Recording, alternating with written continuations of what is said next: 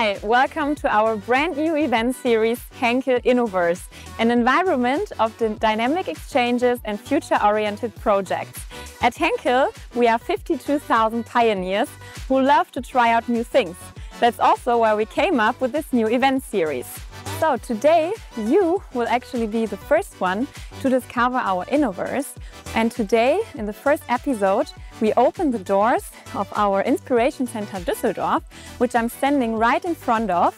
And you will also get to meet our adhesive experts.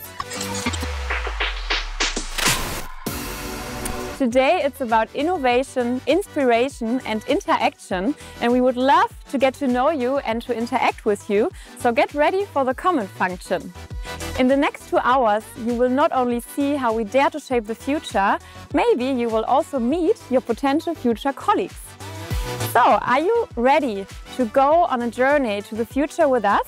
My name is Fanny, I'm working in HR Germany, and together with my colleagues I work on the mission to attract new talents for Henkel, so people like you. Okay, let's go! But wait, one person is still missing, my co-host Sebastian, but I think that he might be inside, so come, let's have a look. Ah, hi Sebastian! Hi Fanny! Hey, nice to see you. Cool that you are here. So could you tell our audience who you are and a little bit more maybe about the ICD? Yeah, sure. So my name is Sebastian. I'm a Customer Experience Manager here in the ICD. ICD stands for Inspiration Center Düsseldorf, and we're here at Henkel's Adhesive Technology Center for Research and Development. So we have here a place with over 30 different laboratories focusing on different technologies across all the different industries that we're serving. We have over 650 people here working on research and development and application engineering. So it's really a great place to get inspired today. Yeah, that sounds great. So I would say, let's not wait further. Let's enter the Innoverse. Let's go upstairs. Perfect. Let's go. Awesome. Come.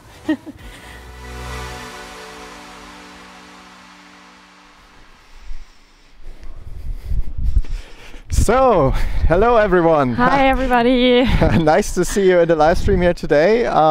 As we just heard, please make use of the live chat functionality that we have here at YouTube Live. So we really want to know what you're up to, where you're live streaming now, where did you watch, are you at home, are you at university, at school or at work? Let us know in the comments where you're watching this live stream from. Very excited to tell you all about the different things that we do. You already heard a little teaser in the beginning, so Fanny, you can take over. So what are we expecting today in this live stream? So actually today we will show you our inspiration. So 6 fantastic adhesive experts, 3 labs and 3 game changer projects are waiting for you.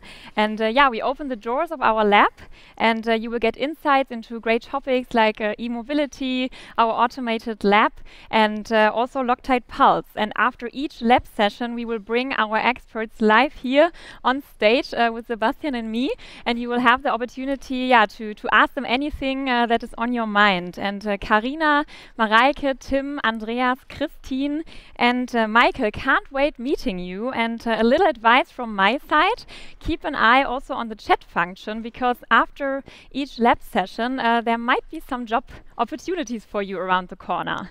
So yeah, let's get it going. Sebastian, I see some comments. Oh yeah, we see Aisa from Aachen. Hi. Okay. Thanks for joining. Hello, Mannheim. Susanne at home. Day off, that sounds also nice. Yeah. We got Berlin. Hi Niklas. Who else? Nice. Hello Patrick.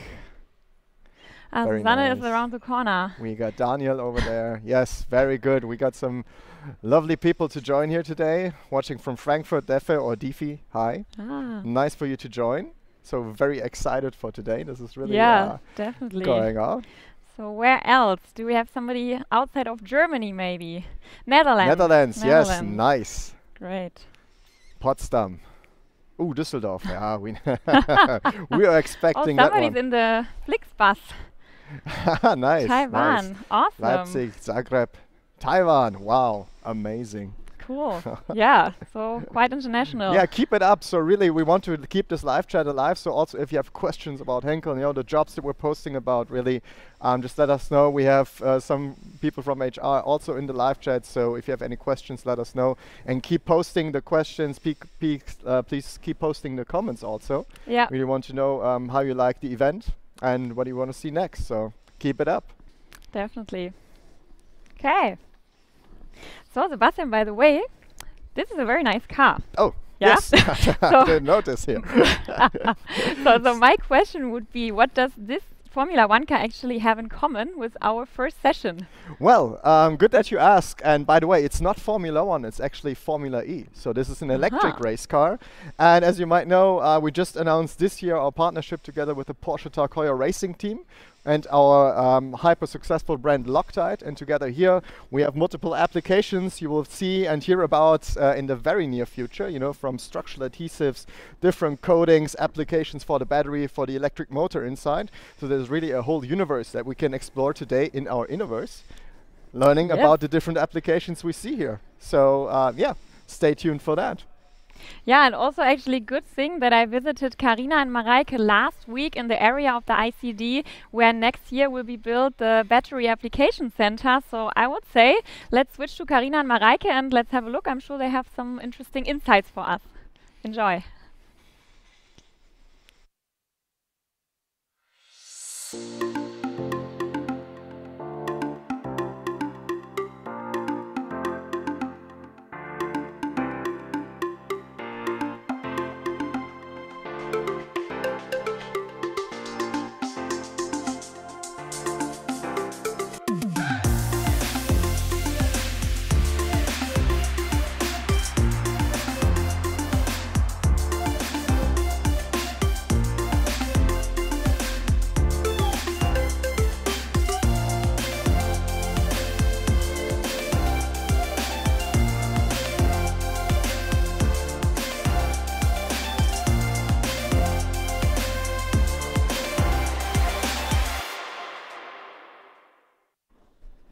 Hi Karina, hi Mareike, how are you? I'm super happy to be in your lab today.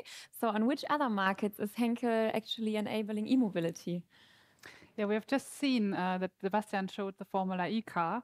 That's not only the only market where we are in. We are also in the traditional passenger cars, but also in trucks and buses, for example. Here we enable not only our traditional markets with the traditional combustion engine, but are already strongly in the e-mobility business. So everything regarding battery-driven vehicles. And it's not only the vehicles on the road where Henkel is active in. I think, Mareike, you can tell us more about like what else cool stuff we are doing. Definitely. And you will also find a battery in an eVTOL, electrical vertical takeoff and landing vehicle, maybe better known as a flying taxi. And if you're looking outside, there are already a lot of electric cars driving around. But if you look into the sky, there's no flying taxi. But actually in 2024, the first flight from A to B with passengers will be carried out in Europe. So the future is just around the corner.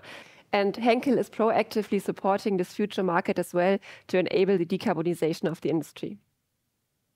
Awesome. Yeah, that sounds very interesting already. But I think before we do a deep dive, the audience would love to get to know you. So maybe you can tell us a bit about yourself and also about your role at Henkel. So I'm with Henkel since 9 years already. And I started with a dual study. So I studied chemistry and biotechnology. And in parallel, I was working in different departments and different labs. And when I finalized the university, I got the opportunity to work in the product development team for the aerospace adhesives. A lot of very interesting products and projects, a lot of great colleagues around. And after understanding how the technical side of Henkel is working, I wanted to deep dive in the business side as well. And this is where I'm now working since mid of last year as being the market segment manager for urban air mobility. And here my main responsibility is to establish this new market segment within Henkel. Karina, what about your journey? My journey with Henkel is shorter. I'm just 3.5 years with the company by now. I studied also chemistry. I have a PhD in chemistry, and right afterwards, I started to work at an automotive supplier, Johnson Controls, and at that time focusing on what trends are outside and how we can make them automotive suitable. So that was my start in automotive already a bit more than 10 years ago. Then I moved on in my career to a smaller adhesive supplier, already had the opportunity to lead a small team. That was a lot of fun.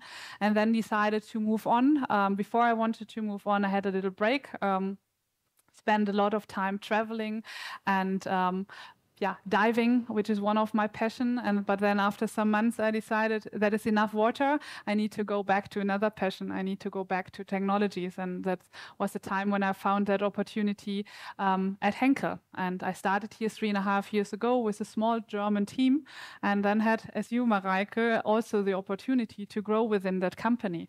So the management trusted me and enlarged my team. And I'm now the proud leader of a great team of experts, not only of Germany, but of the EMEA region.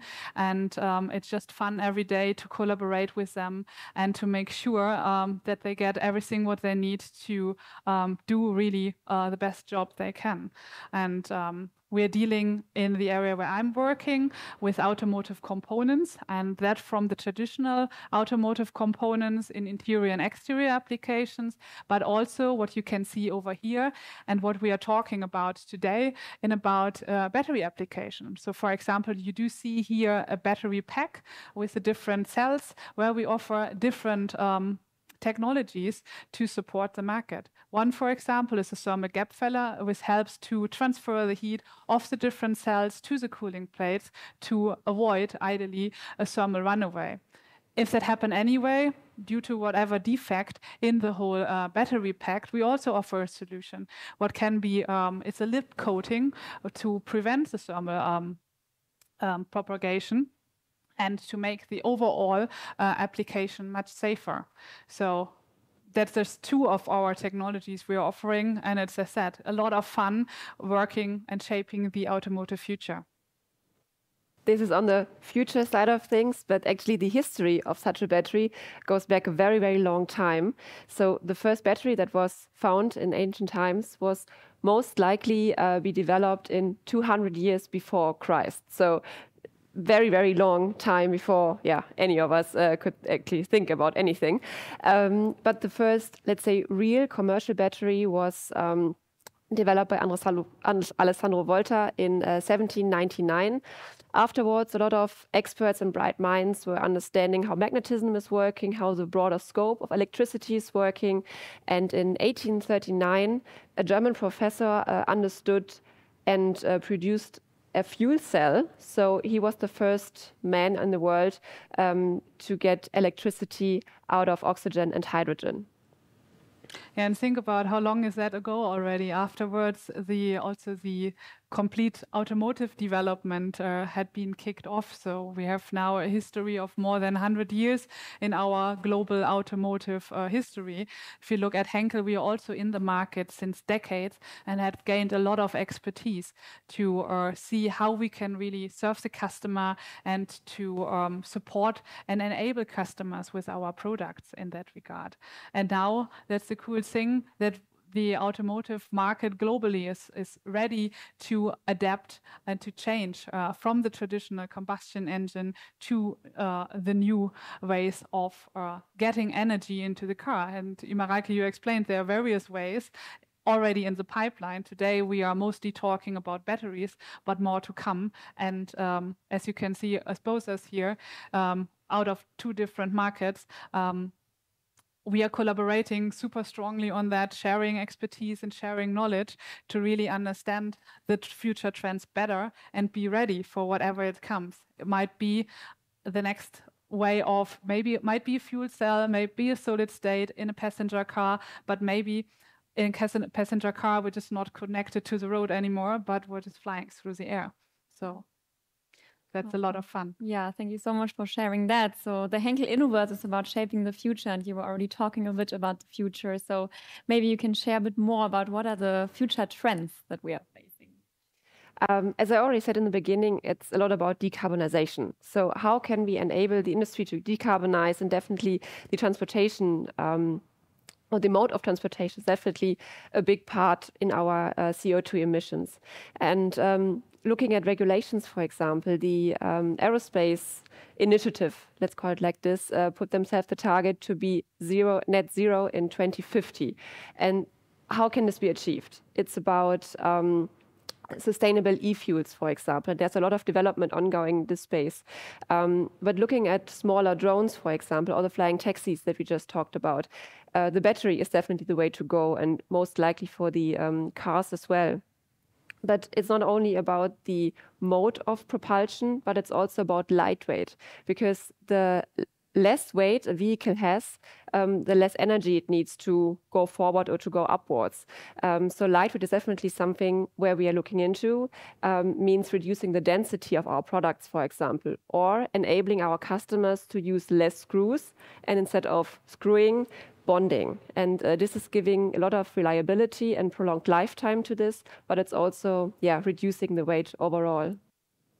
And if we now think about sustainability and say, how does it work if we don't screw the parts anymore, but we bond them, where we really want to have a structural bond, which is really gives you a prolonged lifetime, makes it really a long, durable part. How can that work with all the sustainability targets we do have? And also here, for sure, with the current adhesives, with the current portfolio, we have those struggles, but we are already in the development phase with our product development teams, strongly focusing on that topic, so that we are talking about like how to find debondable on-demand solutions, and to make sure that we are able to, whatever kind of material mix we have bonded together, we are able to debond again and to recycle, to get back the very valuable raw materials.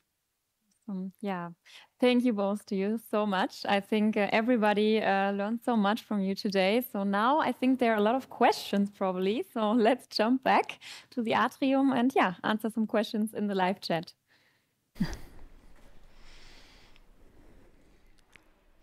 Yeah, hello. Maybe for the people who just tuned in right now, we are here in the ICD. Welcome to Henkel Innoverse, to our brand new event series. And we just had now our lab session with Karina and Mareike about the topic e-mobility. And I've seen there are some questions already flying in. So should we take the first question from Defe? How are you ensuring the raw materials for the battery are sourced in a sustainable, defossilized way?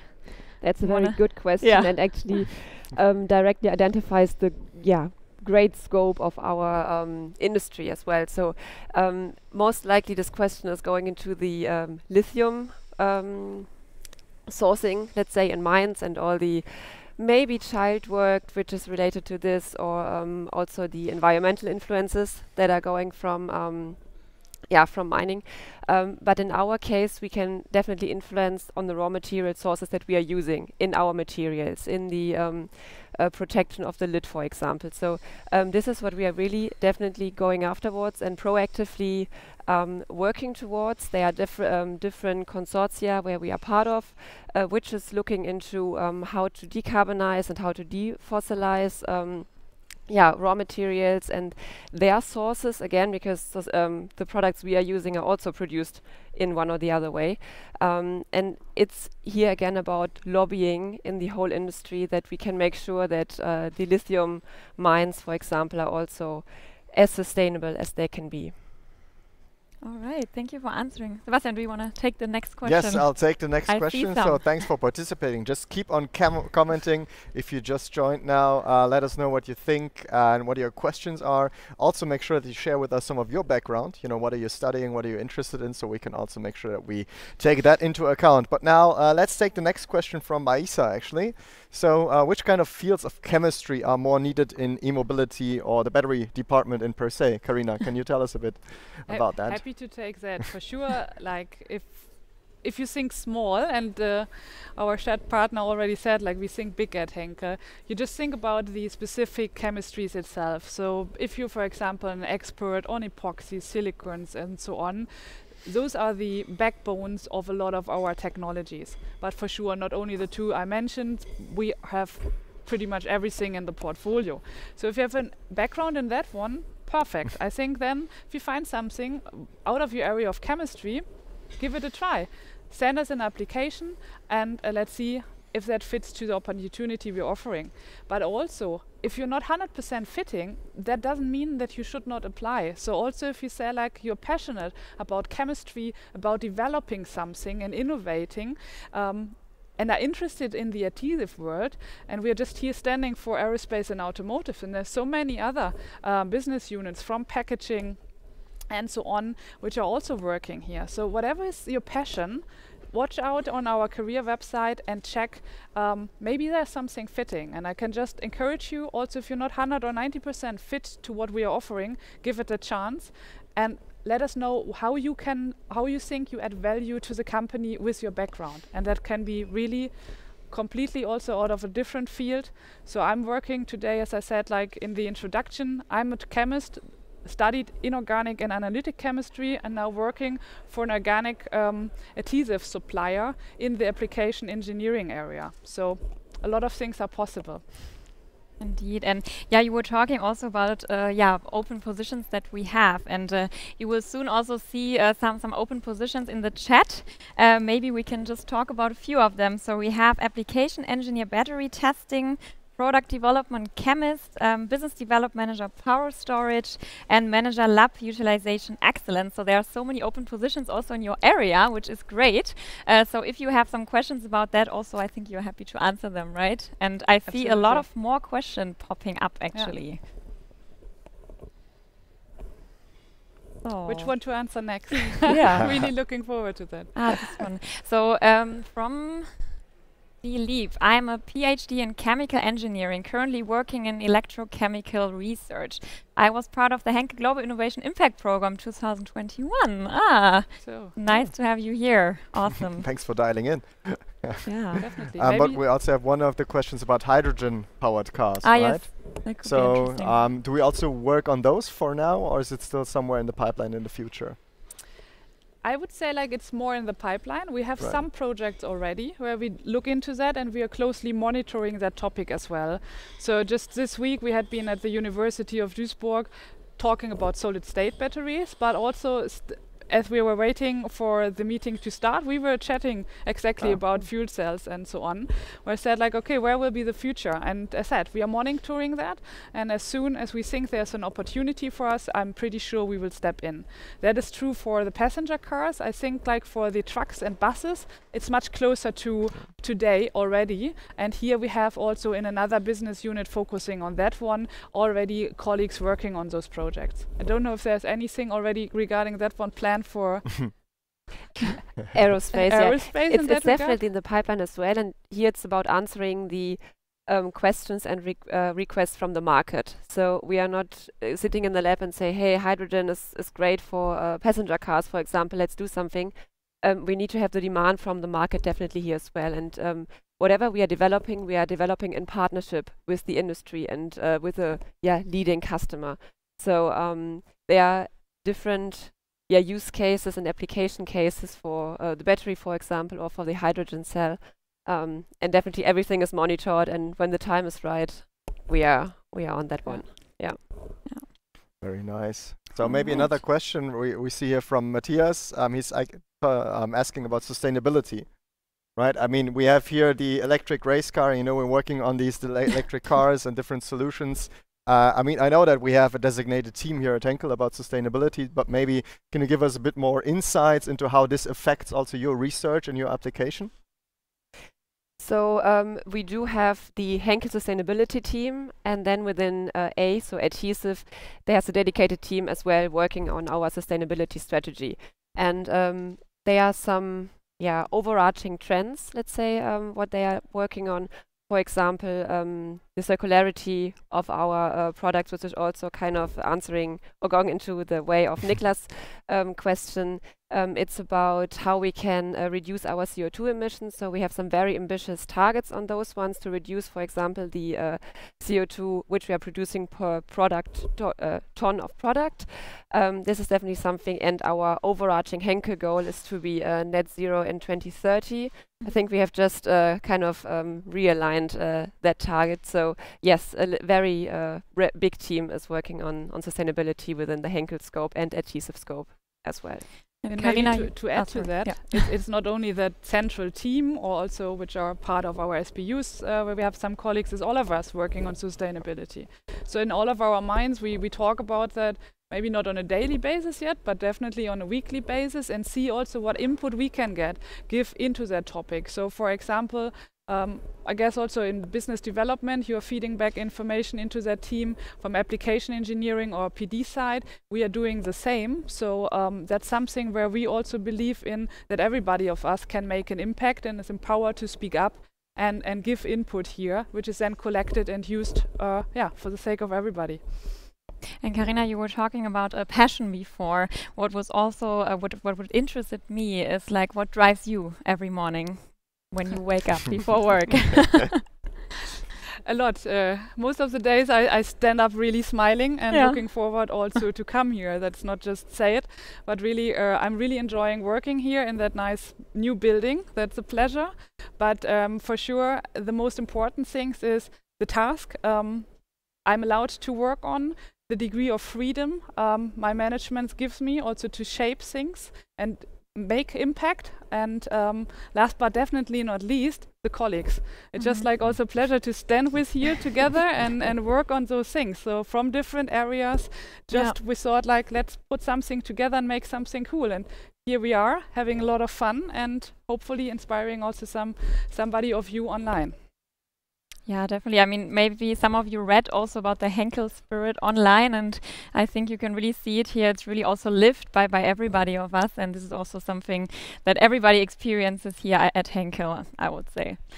So are there any more questions? We still have a couple of minutes left. For sure. I think there's one about debonding. I mean, I know that we have in automotive something like serviceable gasketing, right? Where we have also things where we seal them up, but also are able to open them up again. So how can we make use of that, especially in the electric car industry? We're already making use of that. For example, one product where we really are able, for example, to, for sure with a certain effort, to remove the lid of a battery case already. That's already out there and is used. Beside of that, and that's also one of the openings we posted in the chat, it's about that we are looking for to enlarge our PD team, so product development, for exactly those debondable solutions. There's already a team focusing on that, and we are about to grow that team. So please check that out and see if that might fit. As soon as we have somebody who can support that team, as faster we will be on the market with such great solutions. Very nice. I think also thanks for sharing here your backgrounds in the chat. I mean, we have some industrial engineering, we got some chemistry going on here. Also, Susanne just mentioned that she's having a background in communications marketing, so very diverse chat of people watching here. And I think, even though we're now focusing more on the technical jobs, I think we still have a lot more on the career website also available in this area. So also make sure that you follow the links for the jobs and make sure that you scan through the different openings that we have in that regard. And maybe to add on Susanne's comment here, so my position being a market segment manager is also kind of anchored in the marketing team. So marketing is not only about advertisement and whatever, it's about understanding the future trends and the future path of the industry and of our customers, and then putting it together into a strategy. So marketing in our understanding here at Henkel is very broad, and we are needing all of the different backgrounds here to really be successful in future. Yeah. As we strongly believe, as more diverse the team is, as better it is. So we have the last couple of minutes. Are there some more questions? Otherwise, also we have the opportunity later also to ask some more questions. But yeah. But I would just maybe one last question from my side. So for the new team members you're looking for, right? What would be one of the most important qualities that you're looking into if you want to, get some new team members? So what soft skills especially, what is one of the most important aspects you're looking for? The first word that comes into my mind is curiosity. Because if you have this excitement and curiosity of your daily work, then everything is achievable. And as Karina already said, you don't need to be an expert in that one specific technology. If you really want and dare to become an expert, you can do this in every field. Can add something. Curiosity, I think, is a perfect word for that, and the passion about things. Yeah, definitely. Perfect. I think that's the perfect closure for the Q&A session. So, thank you very much to you two. It was great having you on stage. Thank you very much for answering all the questions. It was nice having you. Thank you. Thanks for inviting us. Thank you so much. You can stay around for a few more seconds until we do the transition to our next topic. So we learned now a lot of the automotive space, a lot of the electric vehicles that we working on and developing solutions for. But now, you know, we should also be curious about the development process, right? And we also talk a lot about automation, digitalization, and solutions that we're doing there, and how we can also automate and help our development process to become more faster and also more efficient along the way. So I think we have something on that in our next segment, right? Fanny? Yeah, but actually first there is one thing. First we're going to meet Albert. So let's have a look. All right. Digital transformation is happening all around us, revolutionizing the way we live, work, and think. We believe you can unlock the future of the material science industry. All it takes is the right tool. All it takes is Albert. Albert is your end-to-end lab companion, a data platform designed to help you create better products, work more efficiently, and do everything you need to do faster. Developed by chemists, engineers, and data scientists like you, we know that managing inventory, formulations, tasks, and SOPs can be difficult, time-consuming, and to be honest, pretty tedious too. Forget about juggling disconnected systems, spreadsheets, and notebooks. With Albert, all your data is clean, connected, and in one place, so you can spend less time searching for information and more time doing what you do best.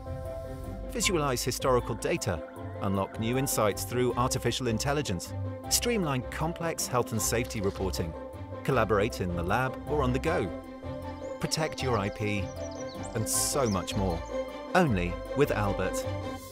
Invent the future faster. Hi guys. Hello, hi. Hi Tim. How are you? Hi, Hello. Andreas. So the audience just met Albert, and I think now I'm sure you're curious to meet you guys. So maybe you can introduce yourself. Sure.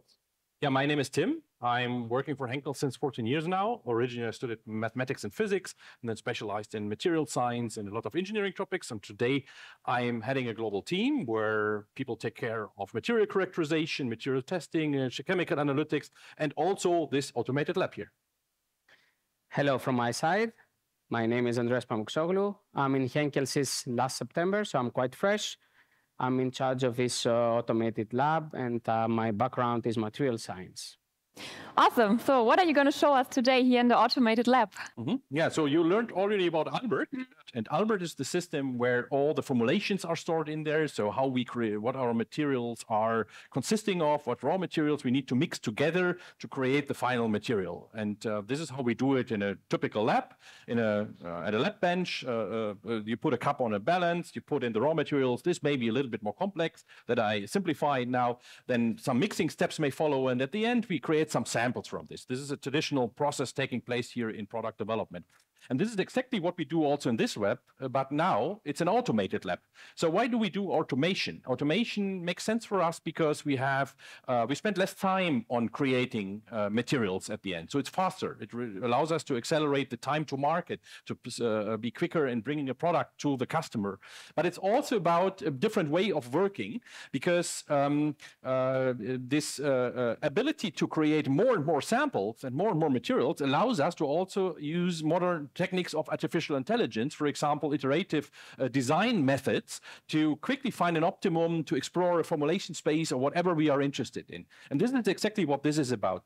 So what you see here is what we call a formulation line. So the idea is exactly the same as the one I explained in the traditional lab. So you start with some raw materials, they're in here, then the dispensing process takes place. So you dispense with different methods, materials in some smaller cups. Then they go into a mixing process where we create a homogeneous material. And then we need to create some samples from these materials. We need to do something with them afterwards. So this is what Andreas now will explain in a little bit more detail.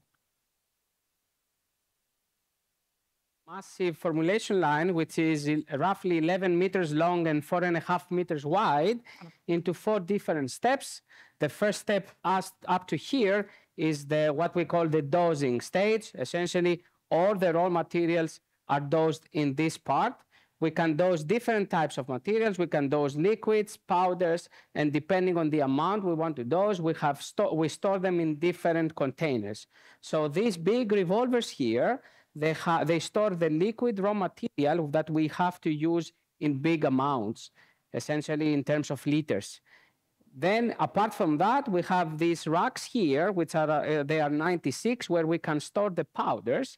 And of course, as you can see, every powder has its own barcode from Albert, of course, where we can know exactly what is what.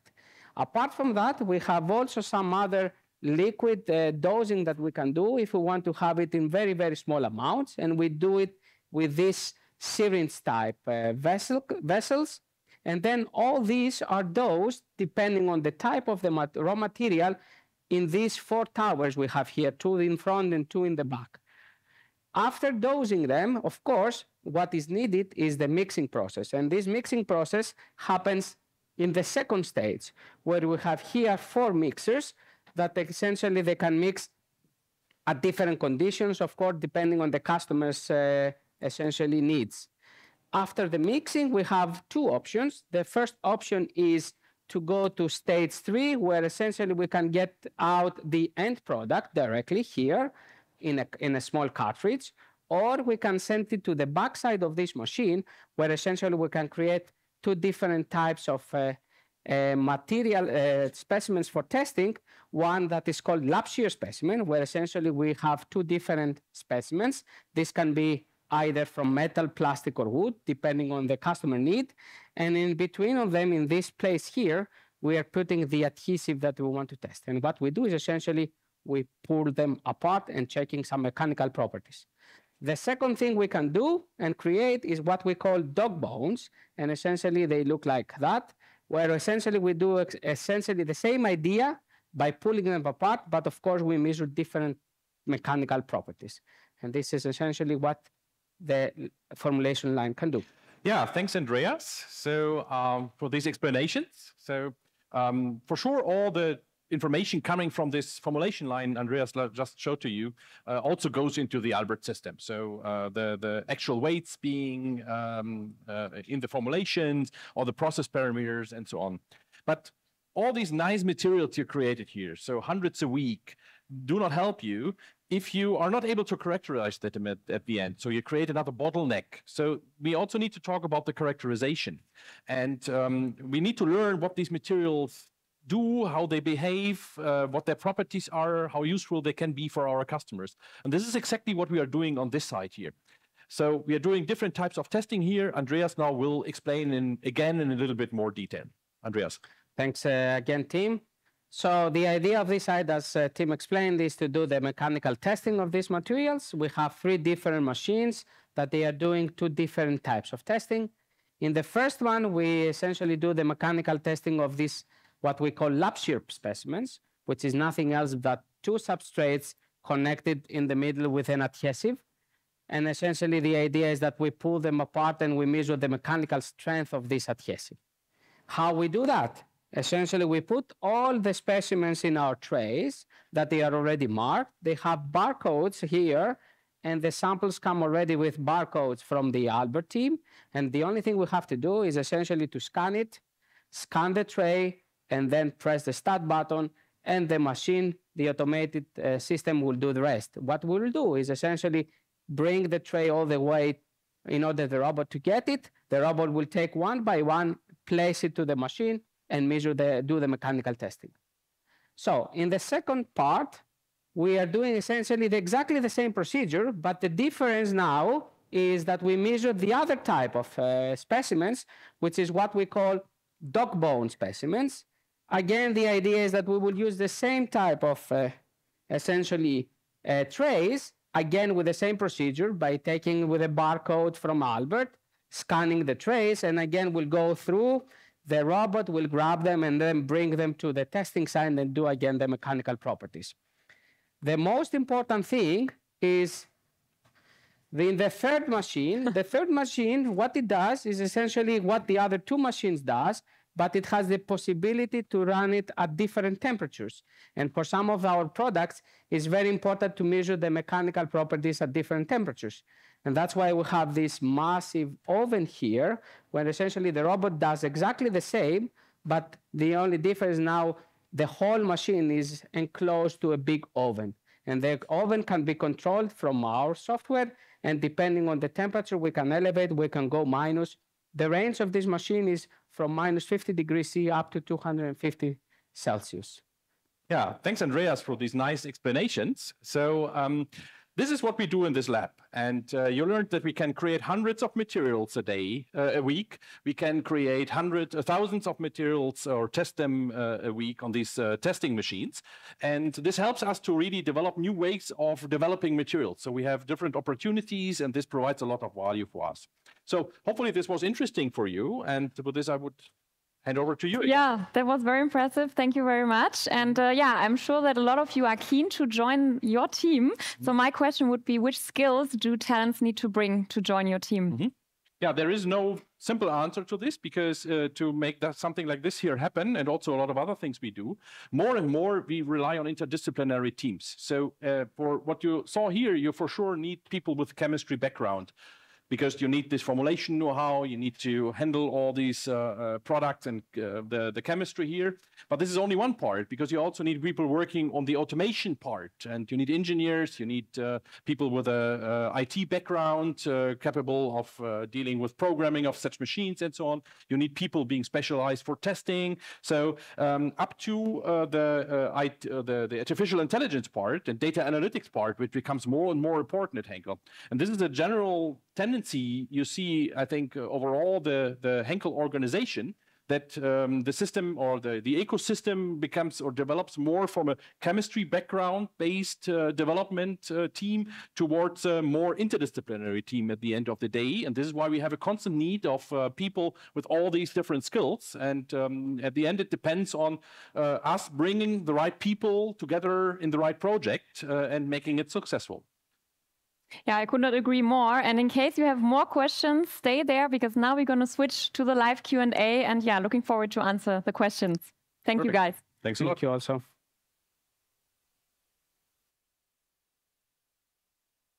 So, welcome back. And welcome you too here, live on the Q&A session. Great to have you.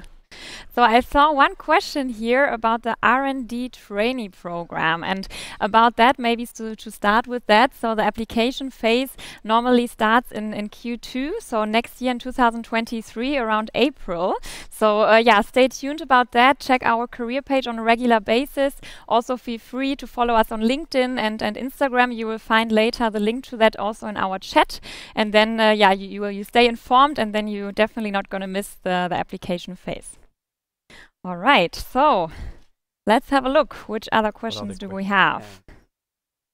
There's one about electrical engineering position there for a fresh graduate. Yeah, they usually say like we need 5 years of minimum experience or something like that. So what would you say? Should they still apply, or maybe wait 5 years? I can answer for myself if I look through applications, and I do this quite a lot. Something needs to attract me typically, and if it is someone does not have a lot of experience, for sure it's more difficult to get attraction. So because you studied, and then you are on the market, and I cannot decide only based on your things you did while you were studying. And this is then becoming important. Make clear what your interests are. Make clear where you would like to go. So really explaining your motivation is then important, and keep it concise is also important, I think. So only some tips from my side when I look at applications. Maybe I can also add on that, because I worked in recruitment before, and what you see on the job, on the role profile, it's more like a wish list that we have. So I mean, you can only lose if you don't apply. So yeah, don't be scared. We are very happy then to receive the application. And yeah, as you said to me, you also told me before that a very diverse skill set is also welcome and needed in the automated lab. So I would even advise, if you're not, so we ask for maybe an engineer, but you think, you're a chemist, but you're very interested in these topics, and you also did something in this direction, and maybe even not professional career, try. Place your application at Henkel, and typically it's this is very interesting for us also to see this, because sometimes people then have a more strong reason to apply for a position than someone already being in this area. So because this would be the natural way. So this may be even attracting us. So I would not give up too early there, frankly speaking. So yeah.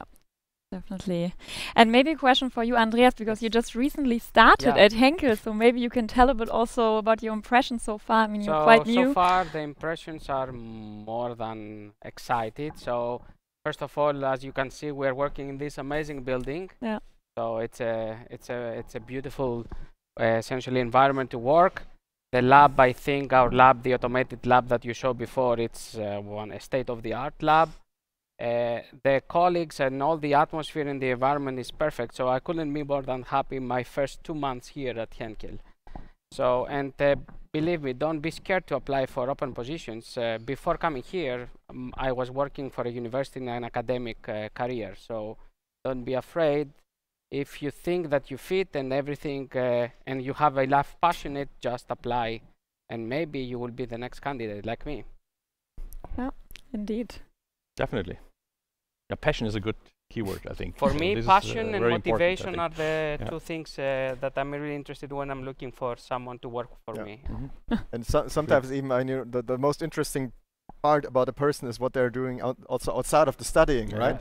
Because even if you study something like communications or chemistry, maybe you're having a hobby that goes into mechanical engineering, something like building up your own car, you know, repairing stuff and like that. So it's still, there might be some kind of overlap, right, with your interests and your studies. So this is, I think, exactly then what would catch your interest, right? Yeah. When you see something, oh, you're doing this, and then maybe you ask the questions like, okay, what exactly are you doing then, for example, and that's that hobby of yours.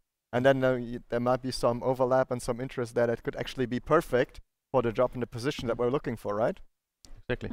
Yeah, this is exactly the point. And I think typically joining technologies are a little bit underestimated by students. So because the typical effect, everyone wants to build a car at the end, right? So, but we forget about the adhesives in there, and that there are a lot of people providing excellent technical solutions for such a product at the end, and that's us.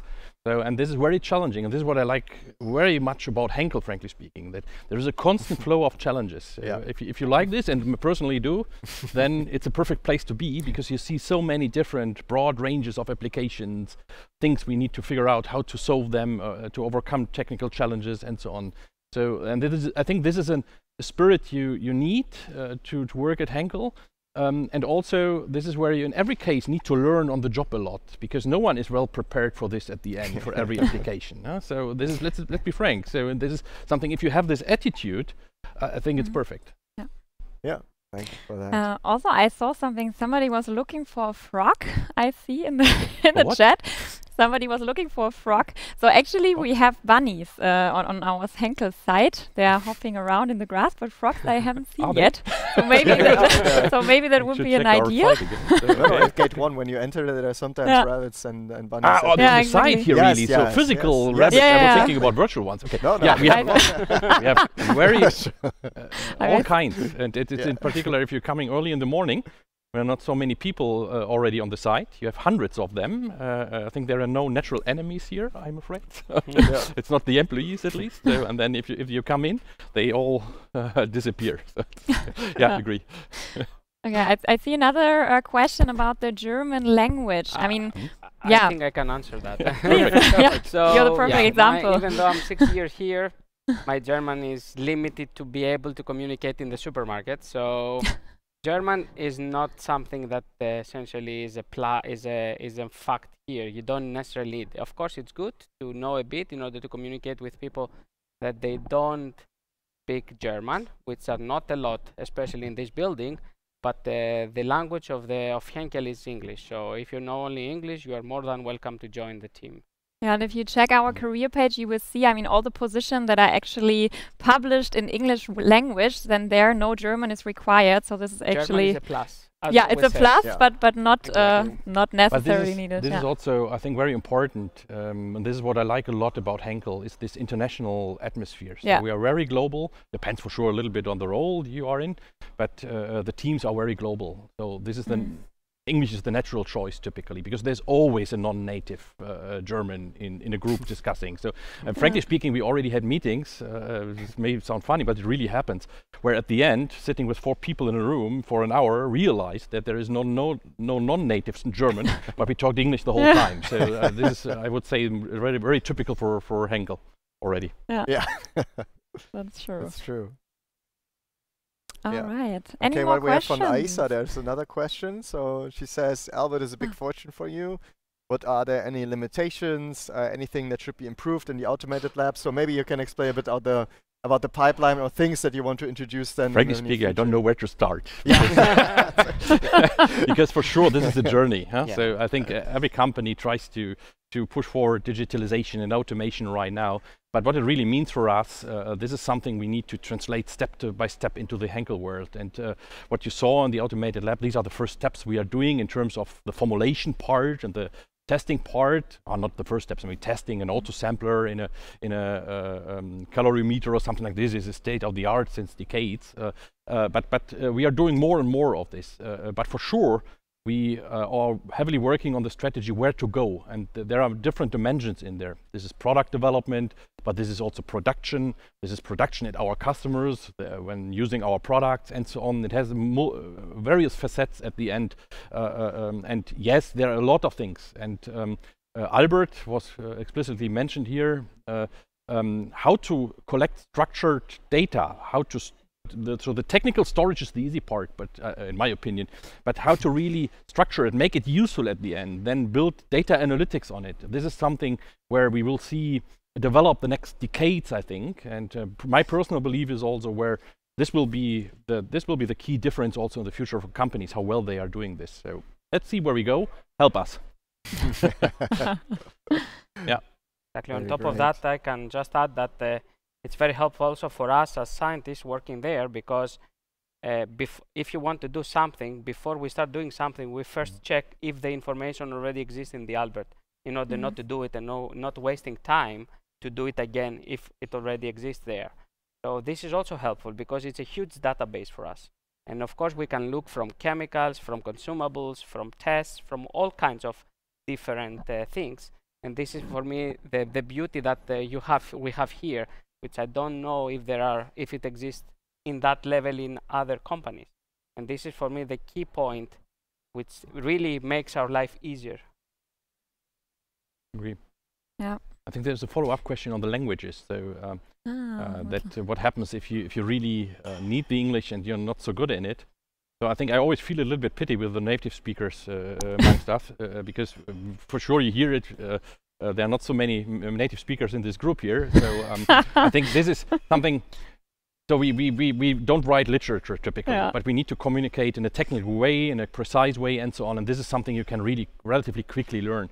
Not underestimating that English is important. I think also the more you already do and train during studying, it's definitely a benefit. But don't be too afraid. So typically people manage this relatively quickly if you have an average foundation or an average starting point, I would say. Yeah, you will definitely get used to that. And I mean, worst case, there is also deep L in case you are completely lost. So yeah, there is still a way. I would say manageable. Yeah. There's an interesting question about your team. So how big is your team actually? Oh. Yeah, so the team is very interdisciplinary. So there is chemical analytics in there, a lot of traditional methods from NMR, GPC, and mass spectroscopy and all these things. There's mechanical testing, like you saw in the automated lab, but there is also a non-automated part in it. What I didn't mention too much for now is modeling. So different modeling techniques from molecular level modeling up to finite element methods, computation fluid dynamics, and so on, and also data analytics. So all the things we do regarding or develop right now regarding digital twins and all these topics are also in my team. And totally, I really more than 100 people. I need to count. Changes in the automated lab, right? Yeah. So how many are working? In the automated lab, at the moment we're not that many. We are 4 people, but at the moment are enough in order to work the lab in a proper way. Of course, if the needs are getting bigger, we will expand also. But at the moment, we are okay. Of course, if there is someone that is really interested and he has fantastic skills, I can imagine we are more than happy to get them into our team. Sure. We always need brilliant minds. What I wanted to ask, because we also asked the last group that, is if you had like one characteristic for the perfect applicant, you know, before we heard the answer curiosity, right? So what would you say, describe one of the soft skills or soft factors where you say like what really, even if they don't have the experience, right? But what would be one of the qualities that you're really looking for in a person, basically? I would have called it open-mindedness, but yeah, I would fully agree to this point, definitely. So absolutely, most important, curiosity, definitely. And I think Henkel is really a people environment. So it's about really very international, very open in terms of communication. So you should like this atmosphere at the end. I think this is very important. And then for sure also being, at least if it's about positions in my team, try to strive for technical excellence at the end. Even if you don't bring everything to the table, at the end we need it for sure. So we are an organization of experts. So you need to have the wish to become an expert in something. So, and this is how we develop people. I think it's important to understand that the company does not expect, and this is not only Henkel, but not expect perfectly trained people coming from universities. So how to find someone for such an exercise like the automated lab, but even if you go to traditional PD work or things like this, you're not an expert for polyurethane adhesives typically. So you need to bring people to the right level then, and this is what we do, and this is a long-term development at the end. Right. And this is what you should want to do, so to get to this level. Anything to add, Andreas? No, I think Tim was very clear to that. For me, always when I work, I need passionate people with me, because for me, motivation and passion is the key things. The rest, you can learn them during the process. Of course, you have to have some basic skills, but the rest can be trained along the path. But if you are motivated and passionate, everything can go faster and better. So and a good foundation does not harm. Huh? So this is something where I'm typically also looking onto, because it's if someone wants to do data analytics, for example, for me it's more important to have a good foundation in statistics, mathematics, or whatever it is, than to be already the perfect expert for data analytics in a specific application. So then it's easier to bring people somewhere. So I think it's really the basis you have, I think. Thanks, I love it. Hey, yeah, guys, thank you so much. Thank you also. It was great to have you here on stage. I think that was a really nice glimpse into the future. And I think, we learned a lot about the automated lab. And fully automated lab with a digital knowledge platform can really be an enabler also for an AI-driven development process. And I think we all found this very inspiring. But now the question is actually, how do we drive that data also outside of this development cycle? And how will in the end our customer benefit from that? And well, I think our colleagues from Loctite have a good answer for that. I visited their lab last week, and I think our next movie is showing some of the stuff that they're doing in their lab. So let's play it. Hi, so we're now live in our Loctite Pulse lab. We're here with Christine and Michael. Please introduce yourselves quickly, and then we'll start the show. Hi everyone, I'm Christine. I have been working on this Loctite Pulse project for 3 years now. I am currently the product owner, which means that I am responsible to ideate on the content, make sure it gets developed and ultimately deployed, while at the same time trying to make our app as user-friendly as possible. Hi, also from my side, my name is Michael Honnet. I am heading our Loctite Pulse activities. I am with the company for 2.5 years and actually also within the team since 2.5 years. So within the next couple of minutes, we would like to show to you how Henkel actually enters the world of smart maintenance with Loctite Pulse. And you might wonder, a company of an age as ours, 146 years, to which extent we still do innovative and really top-notch digital solutions. And actually we do, and that's actually what we would like to show to you within the next couple of minutes. So let's have a look. And before I jump into the topic, I just would like to say a few words about smart maintenance in general. So you might wonder what smart maintenance is about, and it's basically about digitalizing the industrial maintenance, meaning all the activities that you have around repairing, inspecting, and keeping your equipment running. We, in the context of smart maintenance, are now digitalizing, or at least supporting by digital solutions. And before we jump into that, I would like to start with a short quiz that actually addresses this. and shows you the need in industry. So first question that as part of that study has been asked to several industrial companies was, what percentage of companies describes their current maintenance as not being very efficient? And maybe each of you can think about that and think about what the share would be. And actually, to be honest, when I read it, I was to some extent very surprised. It is 90%. So 9 out of 10 companies actually describe their own maintenance as not being efficient. Looking at the second question, I would like to show you actually the potential of smart maintenance. And according to this study, which actually the question says, what is the average cost reduction potential of smart maintenance? And again, surprisingly, this number is really high. It's 45% of potential cost savings. And now keep in mind, the maintenance business, the global maintenance business, is $1 trillion business each year. And even if 45% is maybe not correct and it is just 30, just think of these numbers and this business potential. Last not least, a third question is, what percentage of companies sees smart maintenance as a potential key contributor to improve operational key performance indicators, KPIs? And again, a surprisingly high number, almost 80% of the companies say, yes, it's a key contributor to improve these business numbers.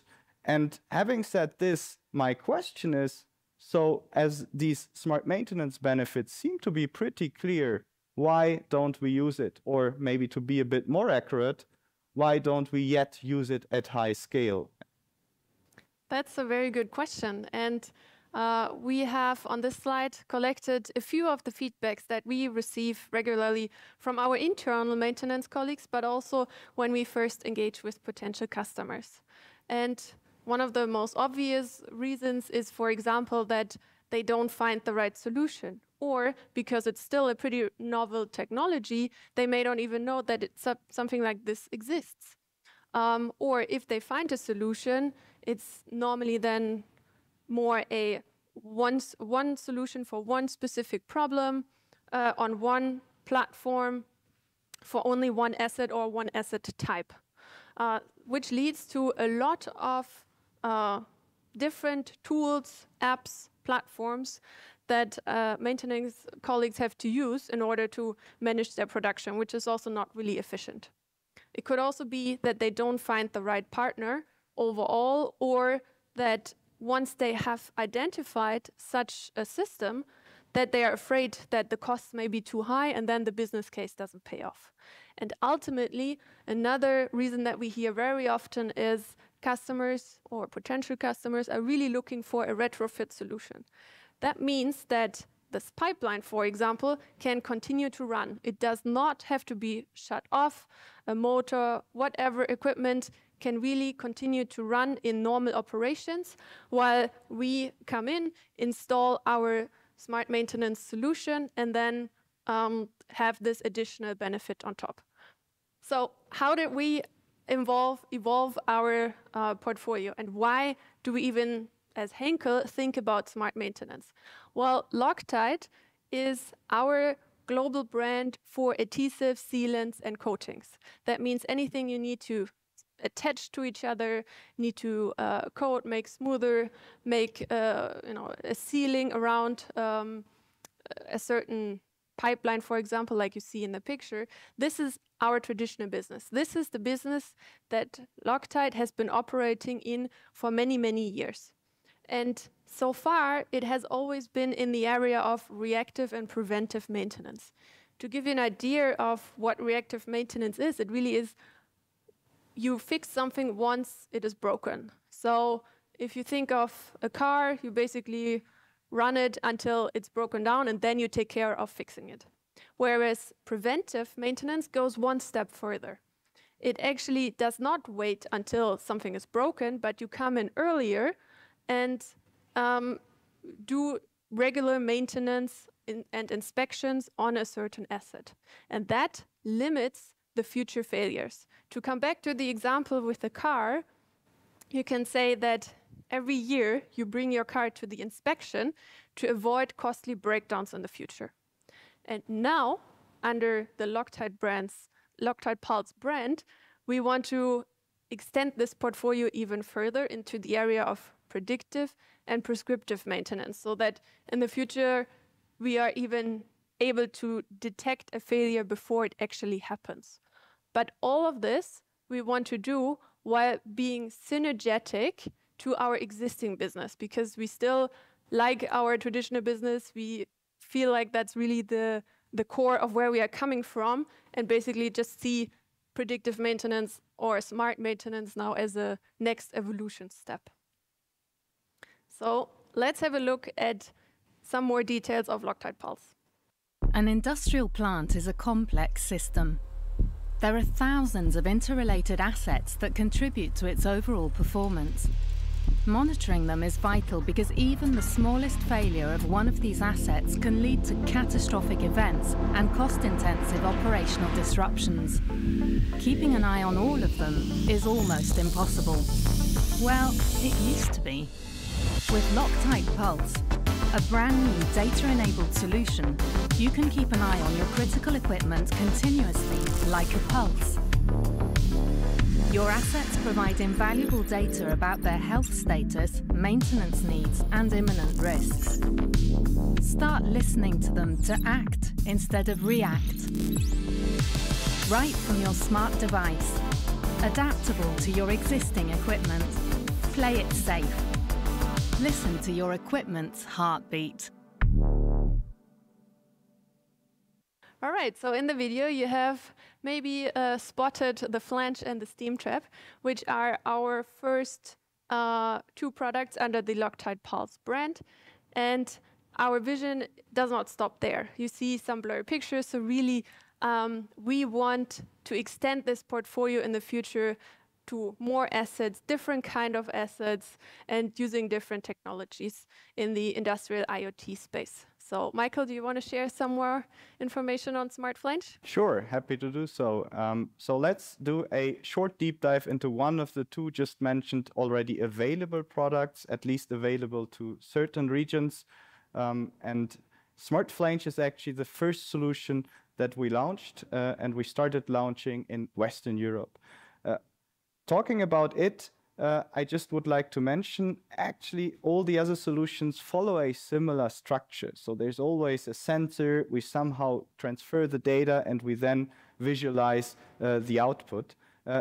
Nevertheless, of course, there are some differences in the details. So let's have a look at the Smart Flange solution itself. So first of all, you might wonder, what is a flange? So a flange is actually the connection of two pipe segments. So as shown here, or maybe even much larger than that.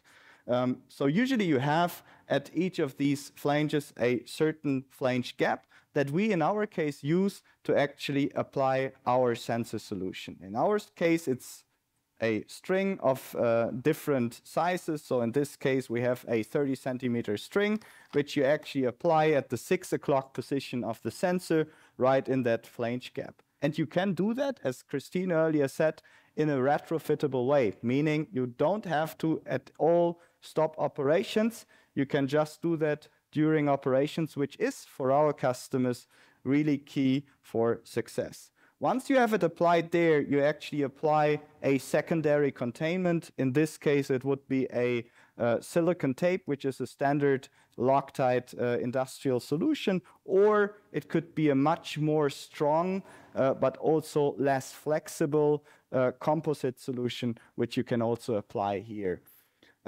Once the sensor is installed, it actually, and you can see it here, gets connected to our so-called edge device, which is, like shown here, such a small red box, which is battery driven, gets installed somewhere close to your critical flanges and communicates actually to our Loctite cloud. The Loctite cloud is the place where all the magic happens, so where we run our analytics, and in the end, visualize the results for our customers in a super easy and simple to use app as shown here on my tablet. And this is actually what Christine, by the way, is responsible for, so developing this app to the needs of our customers.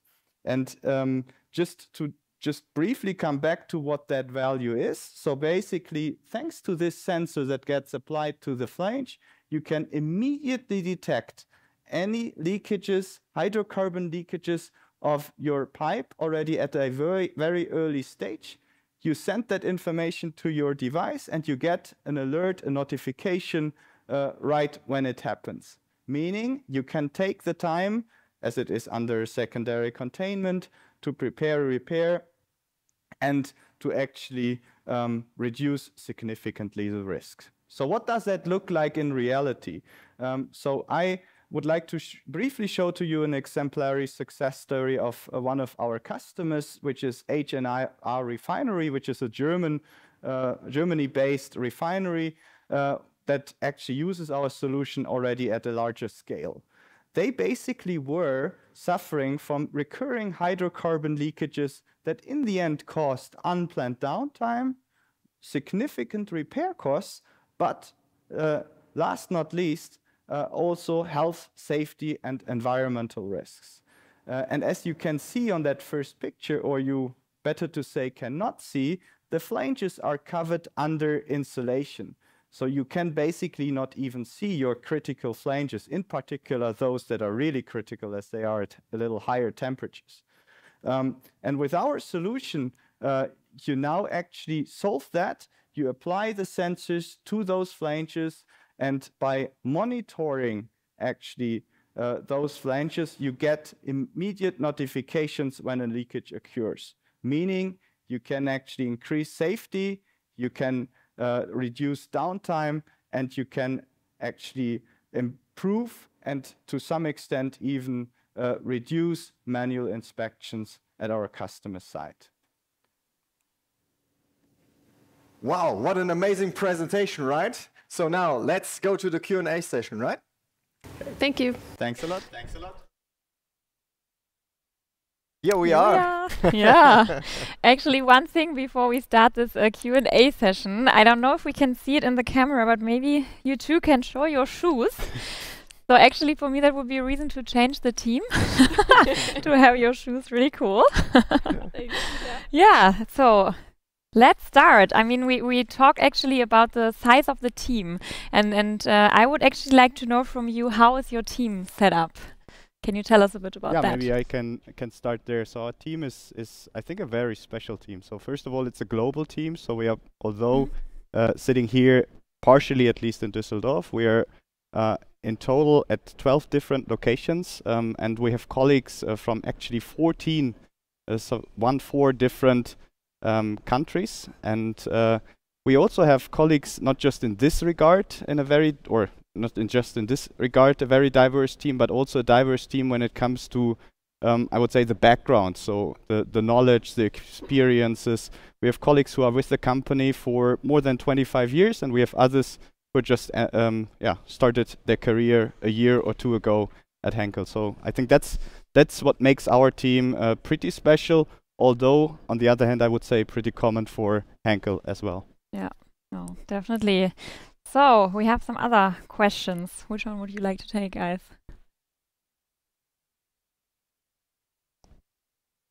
Yeah, I see one question which says, do you use it for underwater pipelines too? So this is a very good question. Short answer, no, not yet, but maybe in future. So in general, the technology would be capable of that, but it's always a question of where you actually focus your resources, where you see the biggest potential initially. So currently we only do overground applications. Okay.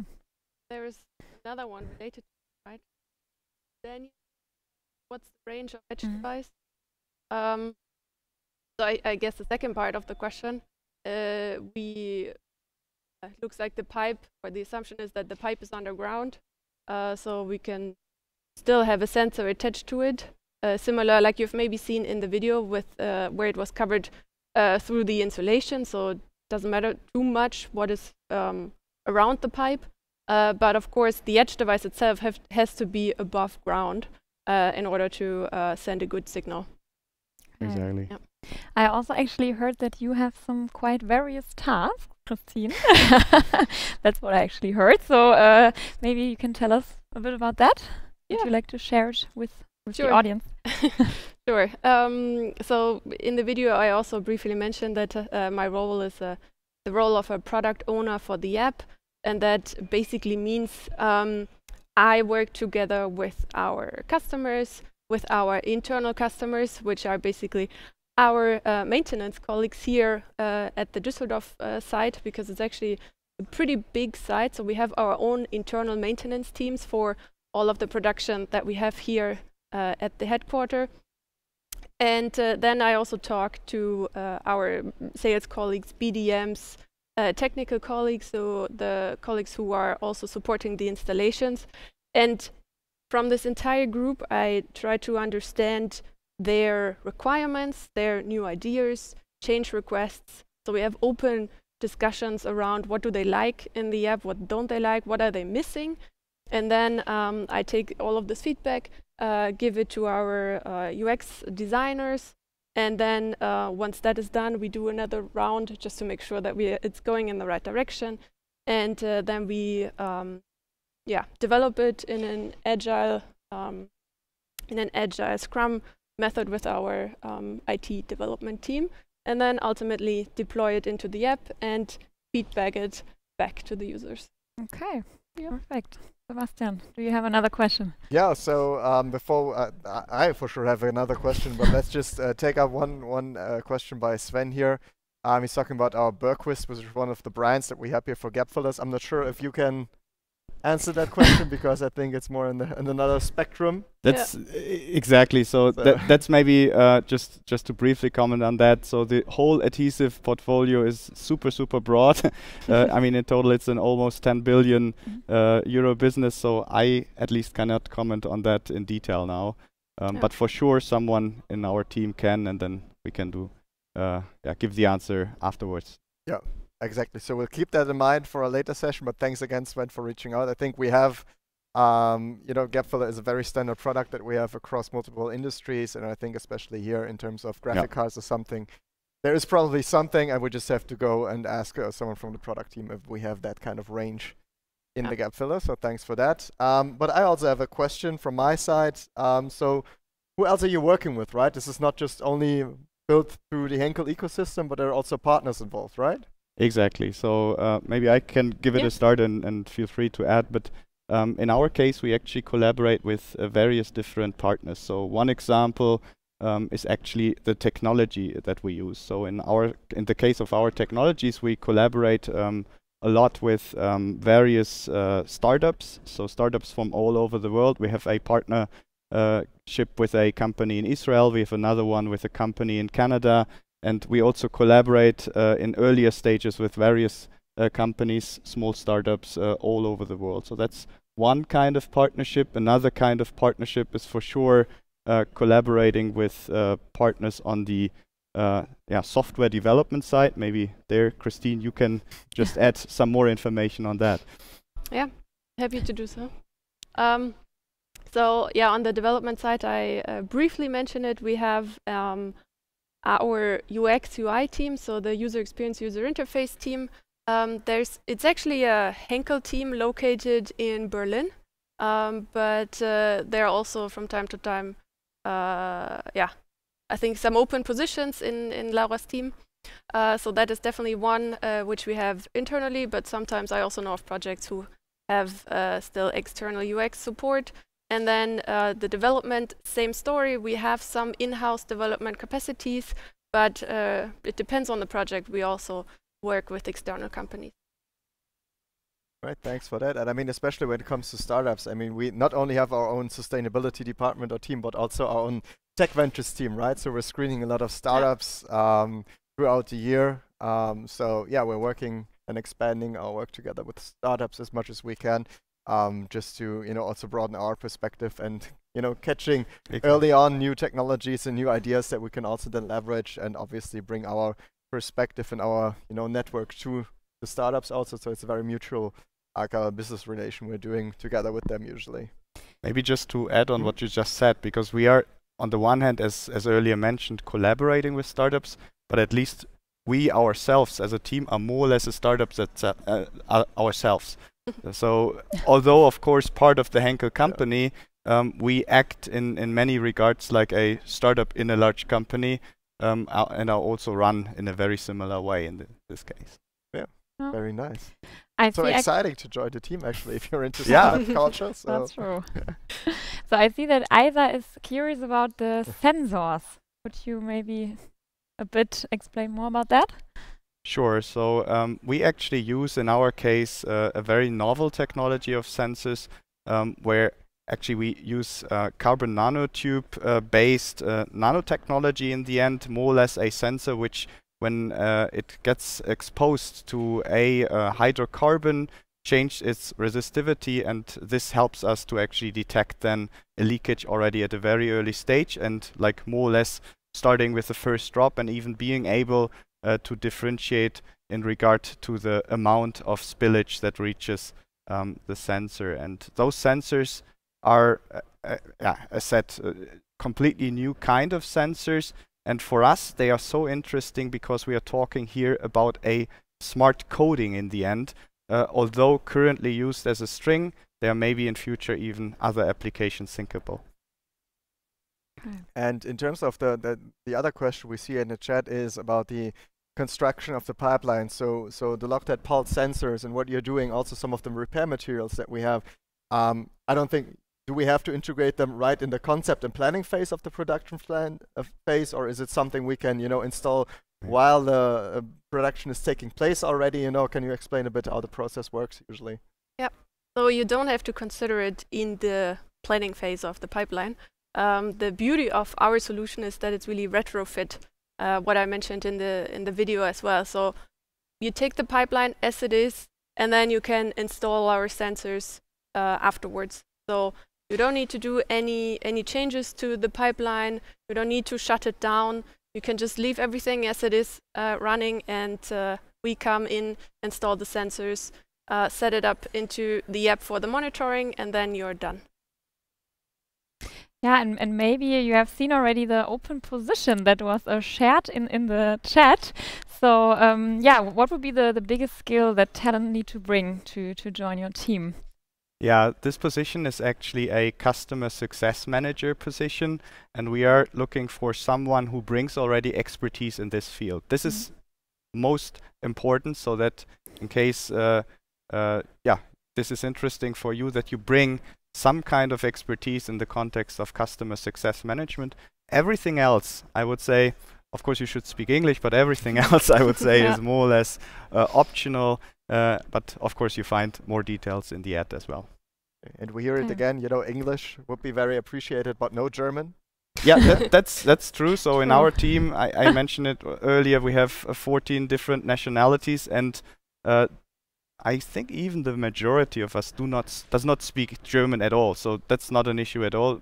The daily language is English. Okay. Any other question from your side, guys?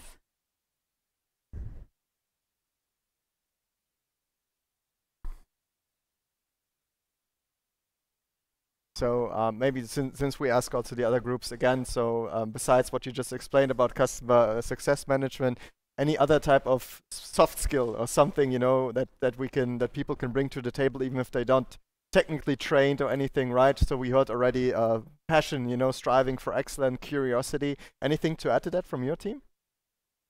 I mean, the probably very common buzzwords in this context are for sure we need team players. So we always work here as a team, and what we do is not possible to do on just an individual basis. So that's very important. So a collaborative style of working, I would say. Mm-hmm. Anything to add from your side there? Maybe, not as a hard requirement, but I think it helps if you have a little bit of enthusiasm or personal interest in digital solutions, because it is very new.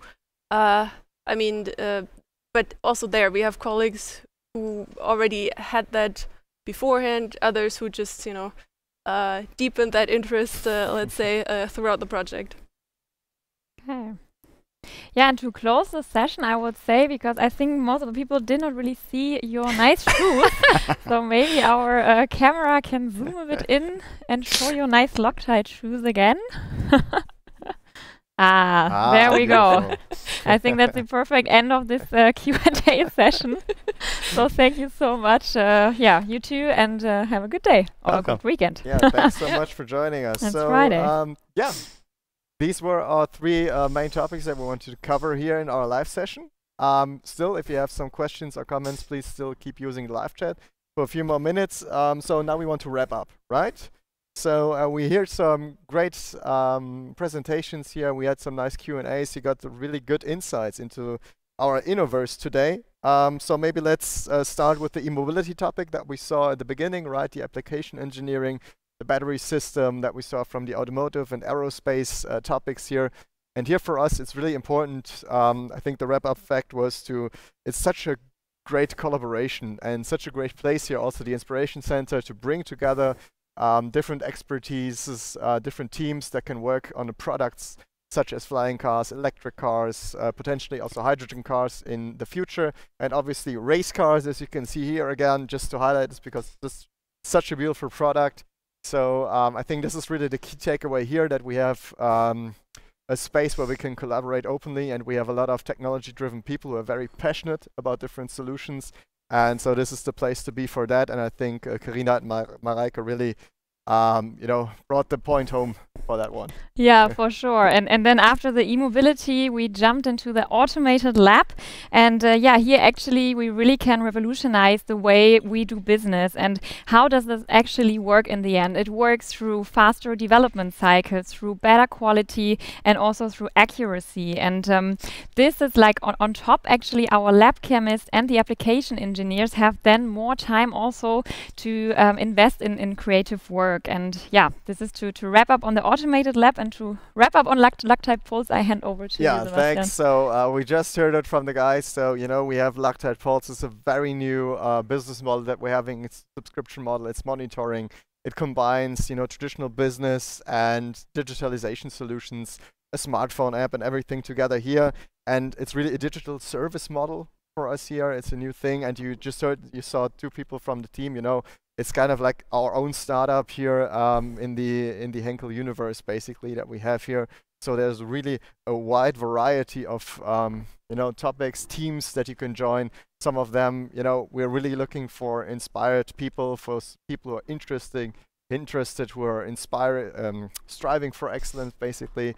And as long as you're passionate, if you bring some of the soft skills that we mentioned with, and maybe you're just curious to learn, and you want to widen your expertise level, you want to just become more versatile in your tech style. So I think this is a great time to join the company. And I think we also saw some of the great job vacancies during the live chat, so make sure to check that again also. Exactly. And actually, I also heard that there will be another touch point with us next week. Is that true? Yes. So obviously we have very technology savvy people in the live chat joining us here today.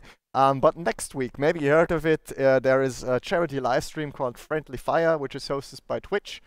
So it's on December 3rd, already also at 3 p.m. So it's next week, Saturday, on Twitch. Henkel will also participate here. You will find out more about our open job vacancies, and be sure to stop by, support the event, because the funds and the donations that will be generated through the event will go to various companies and good causes, and we're very happy to be part of that and supporting the process.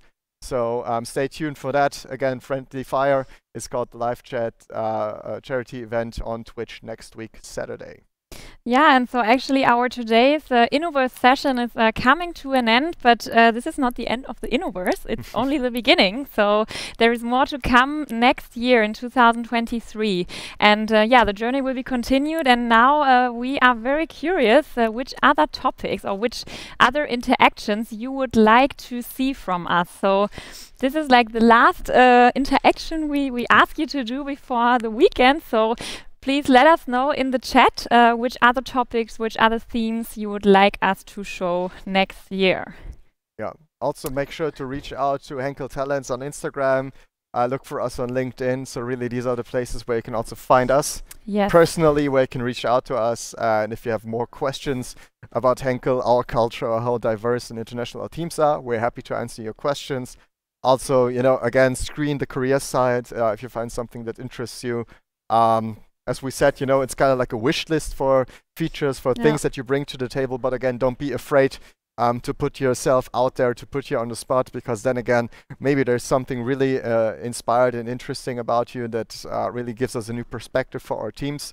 So don't be afraid if you only have 3 years experience and it says 5 years, because again, we are really looking more for the mindset and then developing your ambitions rather than getting the perfect candidate out of the box, because this usually is not happening, right? Yeah, no, I agree. And before actually I wish you a happy weekend, I want to thank our amazing team. So big thank you to the tech colleagues over there that you don't see. But a very special thanks actually goes to Stephanie, Dorothee, Laura, Gino and Karl. Without you, the whole event could not have happened, and you did an amazing job. So thank you very much. Thank you very much for your support. And yeah, I really enjoyed the session. I mean, that was our first time in the Innoverse. I hope you also enjoyed too, guys. So have a great weekend. Pleasure to have you here. And yeah, it was great to interact with you. Yeah, and every question that we couldn't catch yet, we'll still catch up next time. So stay in contact with us. Yeah, hope to see you again. Enjoy your weekend. And until next time in the Innoverse. Yeah. Take care. Bye. Bye-bye.